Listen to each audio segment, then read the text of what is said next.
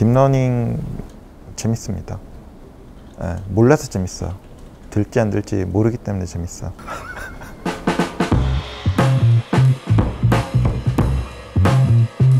네, 저희 팀이 지금 만들고 있는 게임은 프로젝트 이블 플랜이라는 게임인데요. 영웅 대 마왕이라는 어떤 대결 구도를 다루고 있는데요. 저희 게임에서 마왕은 자유를 가지고 직접 움직이게 됩니다. 저희는 이제 이런 어떤 자유를 만들기 위해서 딥러닝이라는 기술을 활용하게 되었습니다. 저희는 이제 언어 모델을 써서 언어 모델이라는 걸 써서 게임을 만들고 있어요. 자유롭게 대화할 수 있는 그런 캐릭터를 만들어서 게임에 넣는 그런 일들을 하고 있고요. 일단 게임 이름은 푼다라고 하고요. 한글로 그 문제를 푼다 할 때 그 푼다가 맞고요. 유저들이 플레이하는 한 판 한 판 모든 스테이지들을 딥러닝이 만들어낸다고 생각하시면 되고요. 외로웠죠. 어렵죠. 그냥 그 딥러닝으로 뭐 하는 것 자체가 좀 어려운 것 같아요. 그리고 게임 개발하는 건 항상 어렵고요.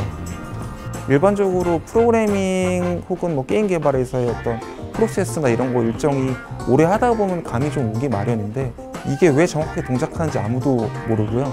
첫 번째로는. 두 번째로는 일정 예측이 정말 안 되더라고요. 그래서 지금 내가 현재 어디 정도에 와 있지, 얼마큼 남았지에 대해서 판단하기가 쉽지 않았던 게 컸던 것 같아요. 안녕하세요. 저희 팀은 스페셜 프로젝트 2에 배치 3로 합류하게 된 E3팀입니다. 기존에 인디게임을 만들고 있는 상황이었고요. 그러는 와중에 스페셜 프로젝트 2 공고를 보게 되었는데 실제로 만나보기도 하고 기록이 굉장히 많이 남아있거든요. 그런 고민의 흔적, 연구의 흔적들이 굉장히 많이 남아있는데 그런 것들을 보면서 되게 자동적으로 노하우가 습득이 되더라고요. 그분들의 모습을 보고 굉장히 많은 도움이 됐고 방향을 빨리 잡는 데 도움이 됐습니다. POC는 이제 프루프 오브 컨셉이라고 컨셉을 증명하는 게 저희의 마지막 과제가 되는데요. 그래서 이 컨셉을 어떻게 증명할 것인가를 가지고 의장님하고 되게 많은 얘기들을 진행했었고요. 초반 한 3개월 정도는 그냥 딥러닝의 모든 영역을 한 번씩 훑어보면서 쉽게 얘기해서 샘플 좀 돌려보고 3개월에서 6개월 차 지난 다음부터 이제 실제로 POC로 트라이할 프로젝트들을 결정을 하기 시작했고요. 그래서 총 POC는 5가지를 진행을 했고 SP2 조직의 특성이 2년 시험부고요. 각자 알아서 지르는 거예요.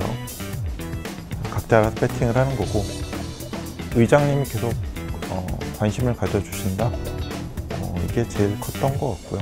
계속 놀라움의 연속이었던 것 같아요. 퀘스트 생성기를 만들었을 때부터 이게 되네? 네, 저희 이제 SP2 실 같은 경우에는 핵심 컨셉이 2년의 제한 시간을 주고 그 안에서 각 팀이 원하는 방향대로 상부나 누구의 간섭 없이 스스로 방향과 방식을 완전히 결정할 수 있다는 게 어떻게 보면 되게 핵심 컨셉이고요. 게임 개발을 하다 보면 게임 개발 외적에 뭔가 집중해야 될 일들이 생기거든요.